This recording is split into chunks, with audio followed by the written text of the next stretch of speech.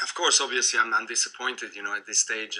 But tomorrow is a new day, and I have to accept the fact that you can't win all the matches that you play on. And one thing I can be proud of is that I gave my best, and it wasn't enough. But again, I know that I fight all the way through and leave my heart out there, and it's a battle, and one of us has to lose, and he was, as I said, a better player, and he stepped in and he won the match.